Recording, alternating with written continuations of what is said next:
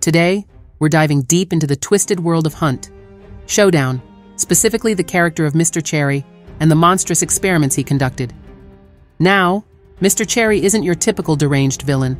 He presents himself as a kind and helpful leader, the administrator of the Louisiana branch of the AHA, American Hunters Association. But beneath that charming facade lurks a man consumed by ambition and a twisted understanding of the world.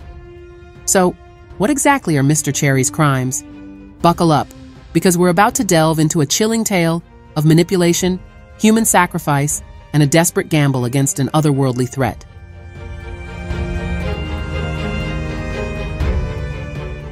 Our story unfolds amidst the backdrop of the Louisiana swamp, ravaged by the influence of the sculptor, a malevolent force warping the land and its inhabitants. Mr. Chary steps onto the scene promising a solution. He manipulates the desperation of hunters, offering them powerful weapons and glory in exchange for their participation in a bizarre ritual. Here's where things get dark. These rituals involve horrific sacrifices. Hunters are tricked into believing they are contributing to the fight against the sculptor, only to be burned alive, offering their very life force for Mr. Chary's twisted purpose. But why would Mr. Chary go to such lengths? The answer lies in his ambition. He isn't truly interested in stopping the sculptor. He craves power, a way to transcend his humanity. He believes the rituals are a key to unlocking this dark potential. Chary demands hunters to bring back the thing they cherish most, but among the victims, Mary Ochenkov stands out. Mary, driven by desperation, presented a human heart, a ghastly testament to the depths of the administrator's depravity. A dedicated hunter seeking a cure for her husband's illness, she becomes ensnared in Chary's web of deception. Her return from the ritual unscathed raises questions about the true nature of Chary's experiments. This anomaly excites Mr. Chary, hinting at a desire to replicate this outcome for himself.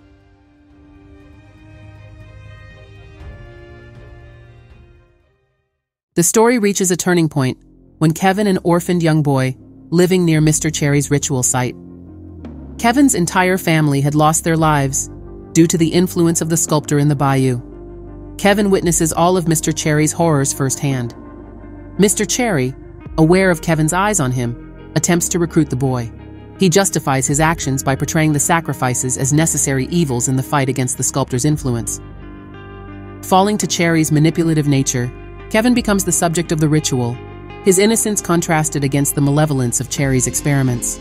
The moonlit night becomes the crucible for Kevin's transformation. This attempt at manipulation backfires spectacularly. Through the whispers of the moon during the fire ritual, Kevin learns the truth about Mr. Chary's motives. He becomes determined to stop him.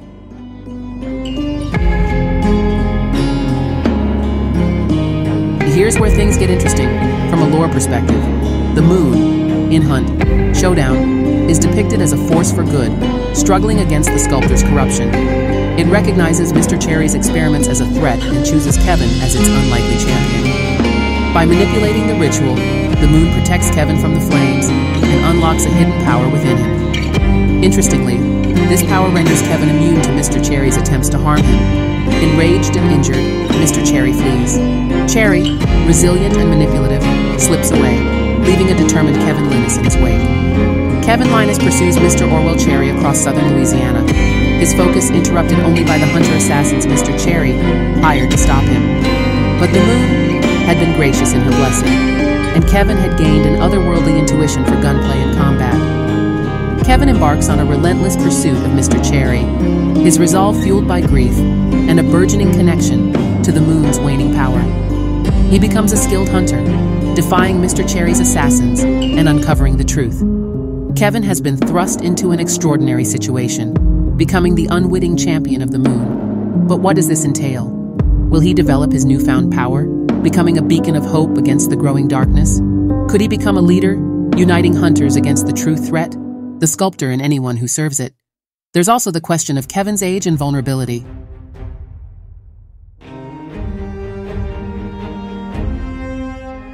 So what can we say about Mr. Chary's personality?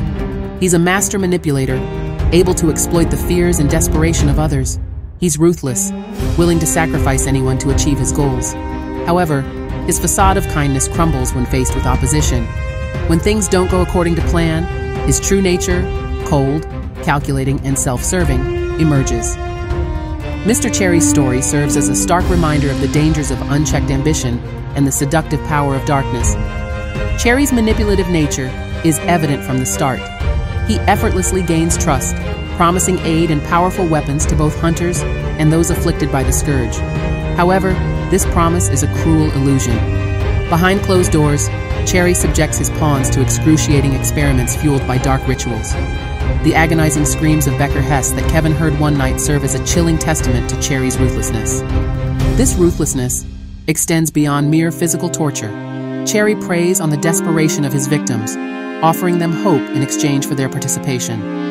The desperation of Mary, likely driven by her love for her husband, is what ultimately led her to Chary's doorstep, a fact he undoubtedly exploited. There's no remorse for the suffering he inflicts, only a chilling amusement that underscores his complete lack of empathy. Kevin, a young orphan struggling to survive, becomes a target for Mr. Chary's manipulation.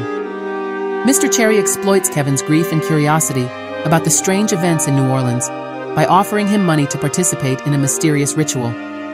This tactic is similar to how some real-world individuals use money or promises of a better life to lure desperate people into dangerous or exploitative situations. While Mr. Chary claims the ritual is for the good of the city, what truly fuels Chary's actions is not a desire to save humanity, but an insatiable hunger for power. The experiments themselves hint at this ambition. He utilizes them not to combat the scourge, but to empower himself. The source of this empowerment remains unclear, but it seems intrinsically tied to the rituals and the sacrifices they demand.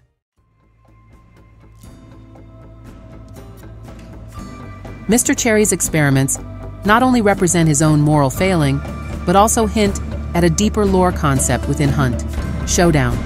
His vulnerability to the moon and its struggle against the sculptor suggest a cosmic battle of wills. Could Mr. Chary, with his newfound knowledge, become a pawn in this larger conflict? The story hints at a larger conflict between the moon and the sculptor. Let's consider Mr. Chary's immediate state. He's injured, his plans have backfired spectacularly, and he's faced with an opponent immune to his usual tactics. This might force him to reevaluate his approach. Mr. Chary, desperate and weakened, might seek out a new source of power. Could he become a pawn of the sculptor, using his knowledge of the moon's rituals to further corrupt the world? This would create a formidable antagonist, someone with an intimate understanding of both the moon's strengths and vulnerabilities. Mr. Orwell Chary appears to be complex, but is in fact quite a simple villain who thrives on deception. He is a charismatic monster, a wolf in sheep's clothing who preys on the vulnerable.